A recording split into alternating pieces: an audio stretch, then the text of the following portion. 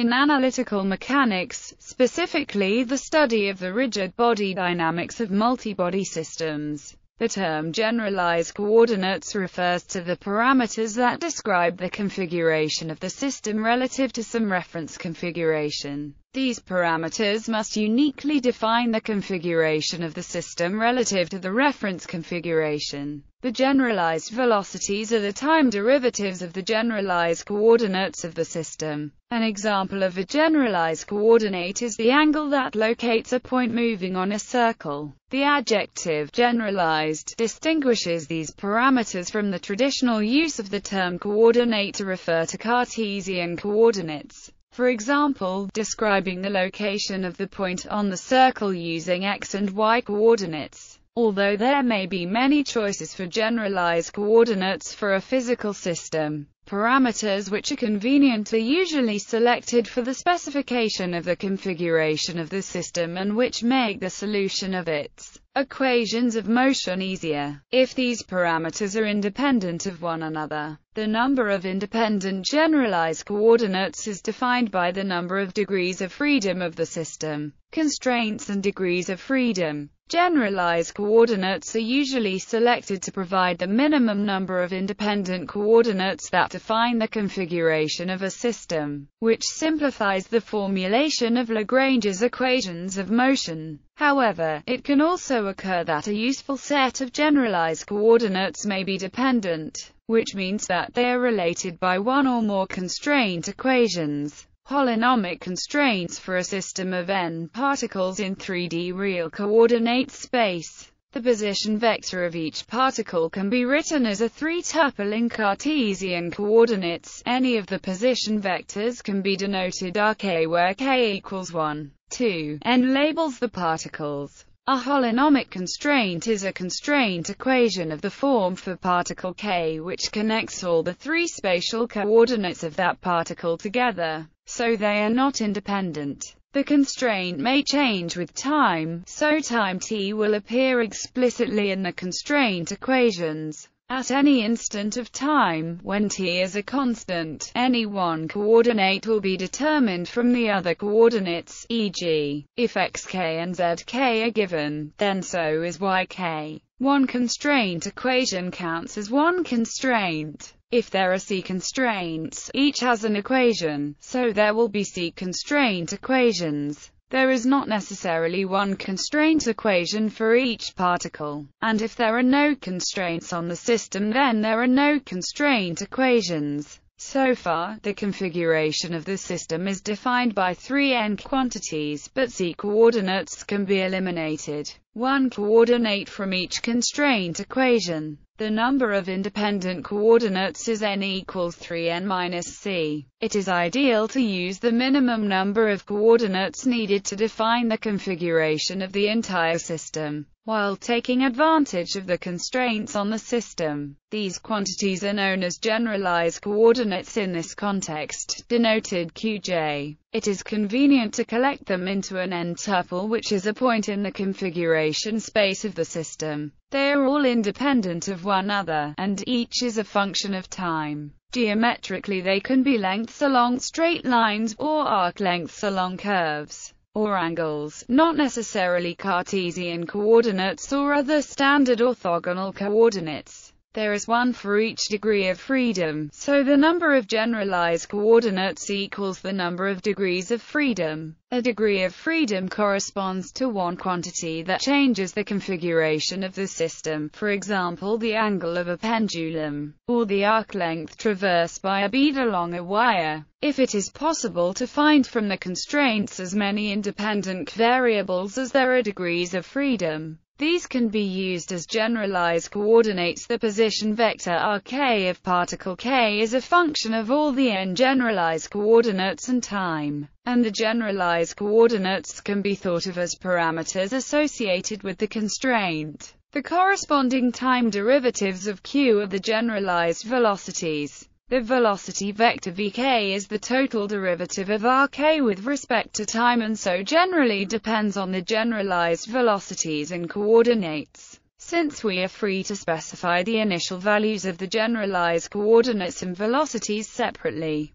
The generalized coordinates and velocities can be treated as independent variables. The generalized coordinates qj and velocities dqj, dt are treated as independent variables. Non-holonomic constraints. A mechanical system can involve constraints on both the generalized coordinates and their derivatives. Constraints of this type are known as non-holonomic. First-order non-holonomic constraints have the form. An example of such a constraint is a rolling wheel or knife edge that constrains the direction of the velocity vector. Non-holonomic constraints can also involve next-order derivatives such as generalized accelerations. Physical quantities in generalized coordinates. Kinetic energy. The total kinetic energy of the system is the energy of the system's motion, defined as in which is the dot product. The kinetic energy is a function only of the velocities vk, not the coordinates rk themselves. By contrast, an important observation is which illustrates the kinetic energy is in general a function of the generalized velocities, coordinates,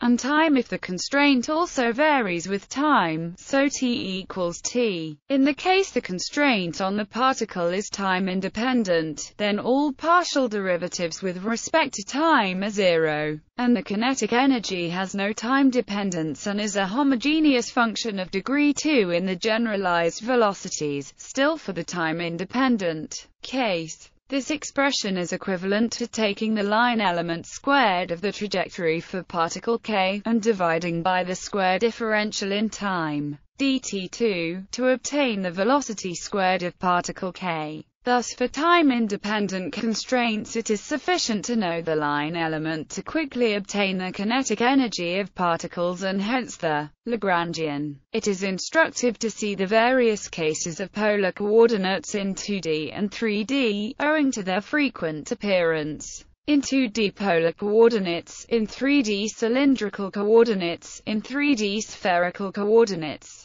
Generalized momentum. The generalized momentum, canonically conjugate to the coordinate xi, is defined by if the Lagrangian L does not depend on some coordinate xi. Then it follows from the Euler-Lagrange equations that the corresponding generalized momentum will be a conserved quantity, because the time derivative is zero, implying the momentum is a constant of the motion. Examples: bead on a wire. For a bead sliding on a frictionless wire subject only to gravity in 2D space, the constraint on the bead can be stated in the form F equals 0, where the position of the bead can be written r equals y, in which s is a parameter, the arc length s along the curve from some point on the wire. This is a suitable choice, a generalized coordinate for the system. Only one coordinate is needed instead of two, because the position of the bead can be parameterized by one number, s, and the constraint equation connects the two coordinates x and y. Either one is determined from the other. The constraint force is the reaction force the wire exerts on the bead to keep it on the wire, and the non-constraint applied force is gravity acting on the bead.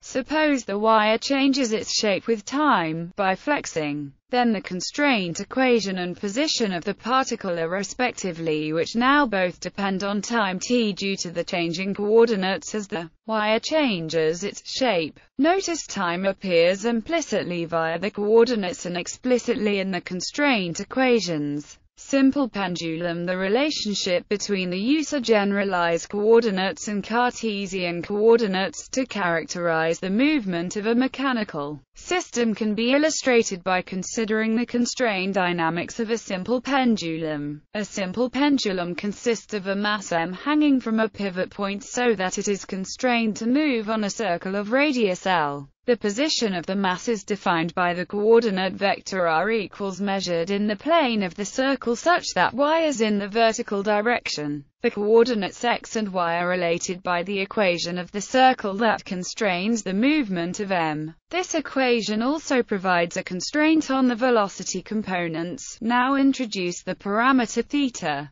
that defines the angular position of M from the vertical direction. It can be used to define the coordinates x and y, such that the use of theta to define the configuration of this system avoids the constraint provided by the equation of the circle. Notice that the force of gravity acting on the mass m is formulated in the usual Cartesian coordinates, where g is the acceleration of gravity. The virtual work of gravity on the mass m as it follows the trajectory r is given by the variation delta r can be computed in terms of the coordinates x and y, or in terms of the parameter theta. Thus, the virtual work is given by notice that the coefficient of delta y is the y component of the applied force. In the same way, the coefficient of delta theta is known as the generalized force along generalized coordinate theta. Given by to complete the analysis, consider the kinetic energy T of the mass, using the velocity. So, D'Alembert's form of the principle of virtual work for the pendulum in terms of the coordinates x and y are given by. This yields the three equations in the three unknowns, x, y and lambda. Using the parameter theta, those equations take the form which becomes.